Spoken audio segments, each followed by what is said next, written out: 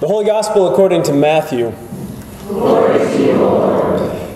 Now the birth of Jesus the Messiah took place in this way. When his mother Mary had been engaged to Joseph, but before they lived together, she was found to be with child from the Holy Spirit. Her husband Joseph, being a righteous man and unwilling to expose her to public disgrace, planned to dismiss her quietly. But just when he had resolved to do this, an angel of the Lord appeared to him in a dream and said, "Joseph, son of David, do not be afraid to take Mary as your wife, for the child conceived in her is from the Holy Spirit.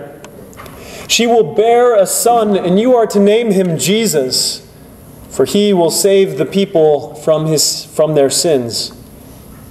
All this took place to fulfill what had been spoken by the Lord through the prophet. "Look, the virgin shall conceive and bear a son, and they shall name him Emmanuel," which means God is with us. And when Joseph awoke from sleep, he did as the angel of the Lord commanded him. He took her as his wife, but had no marital relations with her until she had borne a son, and he named him Jesus. The Gospel of the Lord. Praise to you, O Christ. You may be seated.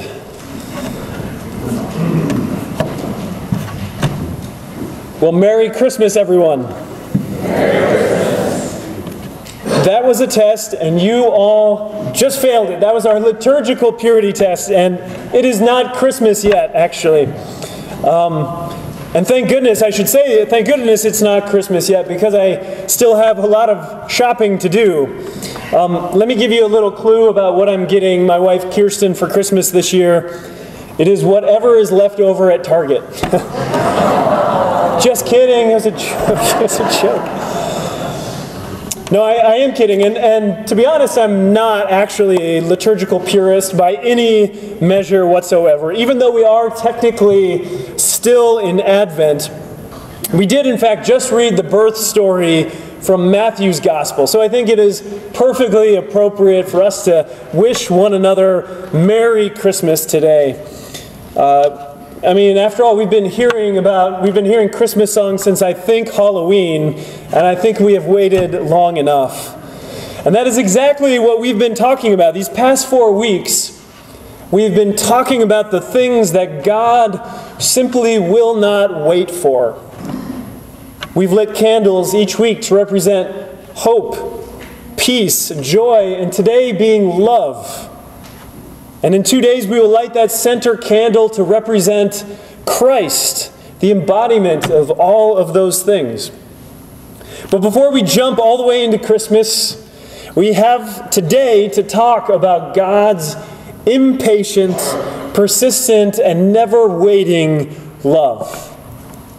And though there are many things that could be said about God's love, and indeed have been said about God's love, I keep coming back to the words of our poet this morning, Sarah R., who said, quote, "When people talk about love, rarely do they say, 'Be brave.' I wish they would." End quote. So today I want to start by saying, be brave. Have courage. We all know, maybe instinctually, we all know that courage is born of love. Why does a soldier throw himself on top of a grenade? Why would a person ever stand up to a bully? Why does a mother carry a child within herself for 9 months? Love, love, and love. Courage is always born of love. You don't have to look further than the Christmas story to know that. Think of the courage of Mary and Joseph, who both put their lives on the line for the sake of this child, for the sake of love. A couple weeks ago in my Wednesday words, I said that Mary is among the bravest figures in the entire Bible for facing what she faced. And Joseph, the focus of our gospel today, the stepfather, deserves some credit for his courage as well. His choice to raise a child that wasn't his own, to stand against biblical law for the sake of God's more righteous love, and to carry the load of fatherhood on his shoulders, that was an act of bravery. And those were very heart-wrenching decisions that Mary and Joseph had to make in real time. But those aren't uncommon decisions. Every day, somebody wakes up to find themselves unexpectedly expecting. And every day, there is a stepfather that chooses to raise in love a child that wasn't his own. But trusting in God, both Mary and Joseph take that leap of faith. That's courage born of love. That's the kind of quiet courage that happens every single day. It's the kind of courage that though it happens every day, you don't necessarily hear about it. I think about all of you, truly I do, I think about all of you who every day make courageous decisions. Decisions about what to do with your aging loved ones, parents and spouses. Decisions about moving your family across the country. Decisions, I think that sometimes coming to church on a Sunday morning is an act of quiet bravery that we don't talk about very often. Now, I'll say my family, we've been getting over a little bug that had been going around for a while. And one kid got sick, and then it was the other kid, and Kirsten and I, and it was a rough couple weeks. But one of those nights, I had to bring Isaac to worship by myself because Kirsten was home taking care of Aylin. Fortunately, Pastor Kathy was leading that worship, so I could just sit in the pew with my son Isaac and quietly sit and worship and enjoy a beautiful service. No, that didn't actually happen. I mean, I did bring Isaac, but it was certainly not easy or quiet.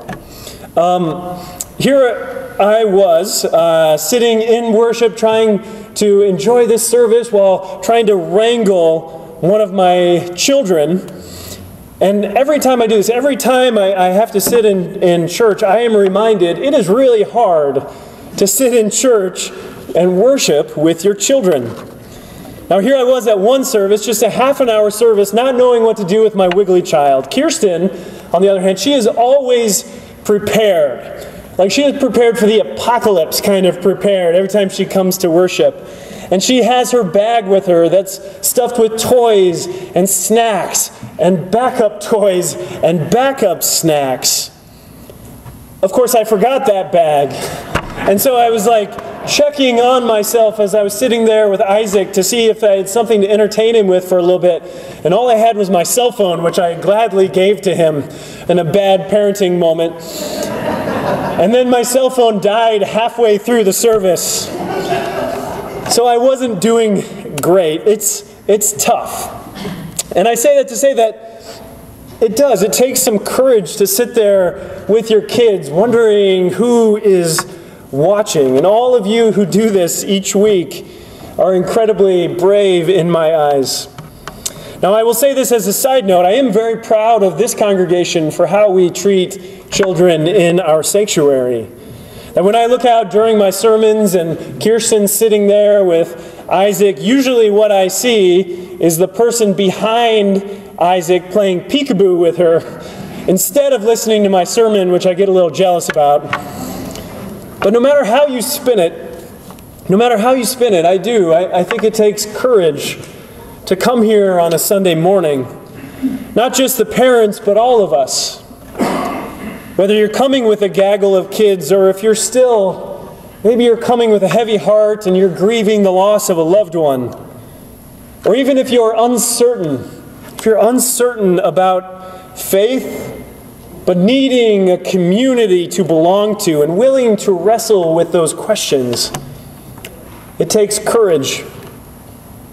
And these are the quiet, everyday decisions of courage that Mary and Joseph model for us.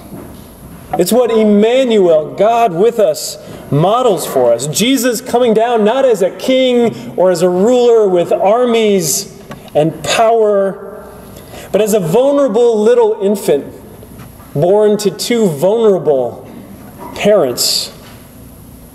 That's the quiet courage of the manger. Brothers and sisters in Christ, I don't necessarily know what you need courage for today, but I know that you need it, and I know that it can't wait. Some days it is the simple courage just to wake up in the morning and to live another day in your grief. And other times it's the courage to hold a picket sign and to advocate for God's justice. And at times it might be that just coming to worship and allowing yourself to be vulnerable before God and before your brothers and sisters in Christ might be all the courage you can muster in a day. That is a gift that is given to you in the manger, God's courageous and vulnerable love. So let's not wait to love courageously. Let us not wait. I want to close with the words of Sarah R., because I loved that poem that we heard. I'd like to repeat some of it to you now. She wrote, "To love is to pull the oxygen from your lungs and to say, 'Here, take a breath.' To love is to come out from hiding, to allow the light to shine on you. To love is to wear your heart outside of your body, fingers crossed that the holder handles it with care. To love is to trust that sometimes hurt and pain come with the territory, but you're going to love anyway, so love anyway. Love like there's no tomorrow. Love as if love is not a scarcity. Love like Mary, who cradled a baby amidst the threat of being stoned. And love like Joseph, who took a child in that he knew was not his own. This time I will allow you to say it. Merry Christmas. Amen.